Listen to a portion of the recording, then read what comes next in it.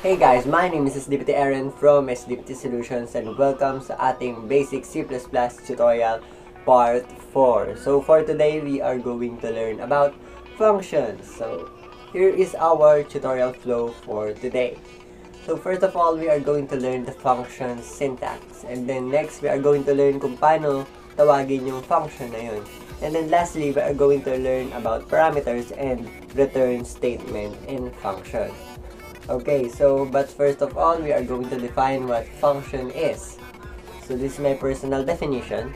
Ang function is a group of code that fulfills certain tasks. So mamaya, maiintindihan nyo kung bakit yun yung definition niya. And this is the syntax for our functions. So meron tayong return type, meron din tayong function name na kahit ano. And then next, we have parenthesis. And then sa gitna nun, may parameter tayo. And then next, meron tayong curly braces, dalawa, magkapares. And then sa gitna nun, andun yung lahat ng code natin. So mamaya, mas maintindihan nyo lahat ng syntax na to. And you will realize na nandun pala kayo sa loob ng function all along. So lipat na tayo sa code blocks. And gawa na kayo ng bagong console application. So here we are at code blocks. So i-delete muna natin tong hello world na to. So we don't need that para explain yung function. So ito, so this as a whole is a function. And this is called the main function, the most important function. So dito nagsisimula yung code magbasa. So babasahin niya lahat ng nasa loob ni main function. Kaya dito tayo nagsusulat ng code. Kung naalala nyo kanina nilagay ko dito commands, which is andun lahat ng code sa loob ng function. So again, yung syntax niya, return type, which is int, function name, which is yung main, and then wala siyang parameter sa loob. So, pwede tayong walang parameter sa loob. And then next, meron tayong curly braces na magka-partner. Then we have this return statement na hindi muna natin papakialaman. So guys, ano ba yung silbi ng function? So, we can divide yung mga function natin sa different functions niya. So, kunwari, gusto natin meron tayong function na nagsasabing hello. So, we are going to make a new function. So, siguraduhin nyo na nasa taas siya ng main kasi kailangan muna siyang ma-initialize bago natin siya matawag. So, here we have the return type na tinatawag na void, which is hindi na kailangan ng return na ganito. So, ayan, void, and then space, yung function name, kunwari say hello, and then we're going to use parentheses, so wala siyang parameters, mamaya maintindihan nyo kung ano yung parameters, and then curly braces, magka-partner. So pag nilagay nyo naman yung isang curly braces, magka-partner na sila lalabas if code blocks yung gamit nyo. And enter, tapos sa gitna niyan, dito natin ilalagay yung code natin. So we are going to just print out hello, cout hello.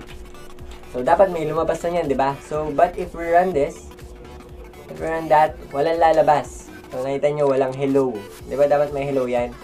That is because hindi pa natin tinatawag si say hello na function. So, guys, ang automatic lang na tinatawag ni C++ sa una is yung main function. So, hindi nyo papansinin yung ibang function hanggat hindi nyo tinatawag yun sa main function.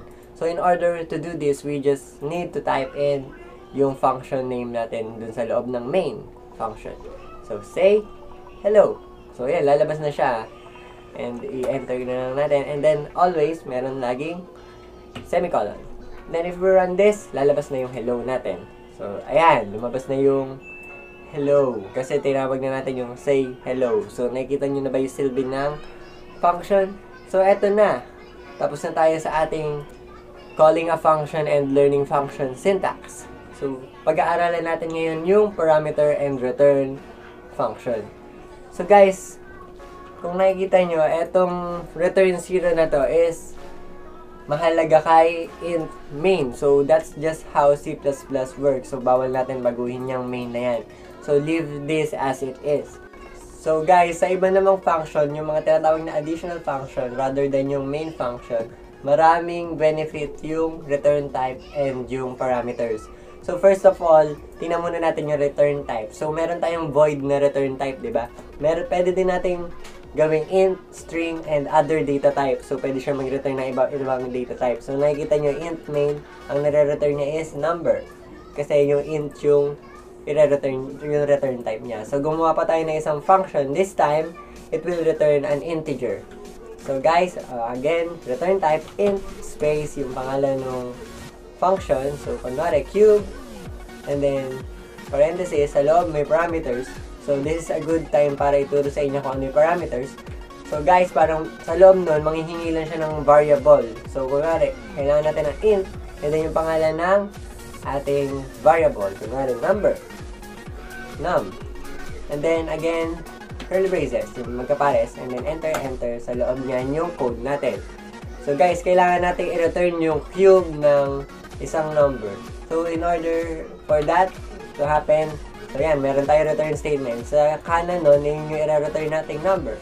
So, guys, meron tayong hininging isang variable, which is yung num. Pwede natin gamitin yan sa loob. Makikita nyo yan. Yan. Pwede natin gamitin sa loob. So, num times num. So, guys, pagka tinawag natin yung cube, manghihingi siya ng isang number, tapos i-return niya yung num times num. So, para malaman natin yun, we are going to see out yung cube. Yan, cube. Nakikita nyo yan. Pagka, ayan, no? Lumabas. Yan, merong nakalagay na int num dun sa gitna sa may bandang kanan ng cube. Pagka tinype natin, nawala. Ayan, there you go. So, yan, naglalagay niya tayo ng isang number. So, what if we want to find yung cube ng 3? And then, we are going to close that using semicolon, and then we run this. There you go, 27. So, 3 times 3 is 9 times 3, 27. So, gumagana yung cube natin. So, yun yung functions. So, yun yung ating benefit ng functions. So, guys, to add on to that, yung parameters natin, pwedeng marami. So, kunwari, gusto natin kunin yung gitna ng dalawang number. So, kunwari, int mid. Tapos, hingi tayo ng dalawang number. Int num1, then int num2. So, dalawa na hiningi nating parameters. So, in order na para makuha natin yan, we are going to return yung pag-a-add natin yung dalawa, num1 plus num2. Then, ipaparenthesis natin yan kasi pag-a-add muna natin bago natin i-divide. Then, divided by 2. Yan. So, yun yung gitna nung dalawang number. So, may mid function tayo. So, tanggalin na natin itong dalawa. Hindi tayo malito. Yan. So, wala na tayong cube function. Pwede na natin ilagay yung mid function. So, again, pagka tinype natin yung mid, makikita nyo, ipaprompt niya na kailangan niya ng num1 and then kailangan din niya ng num2. So, in same order, lalagay natin yung num1, kunwari 10, and then isa pa, kunwari 5. So, dahil hindi siya float, hindi siya ganun ka-precise maglalabas. So, wala siyang point. So, ayan, i-run natin to and let's look at the results. So, yan, 7 yung lumabas. 10 plus 5, 15, divided by 2, 7. So, dapat 7.5 talaga yan, kaso wala tayong float. So, pwede natin palitan to ng float, again. So, return natin float. Ang hingi natin, float. Return natin float, diba? Okay, yan. So, run na natin, mas precise na yan. So, if run this, 7.5 as you can see. So, laging tatandaan, ang float may decimal, ang int walang decimal. So, guys, that's it for this tutorial. This is the functions, and you can do sorts of things na kahit ilang function pwede kayong magkaroon sa isang project. So, guys, yun muna for today, and I will see you in the next video. Goodbye.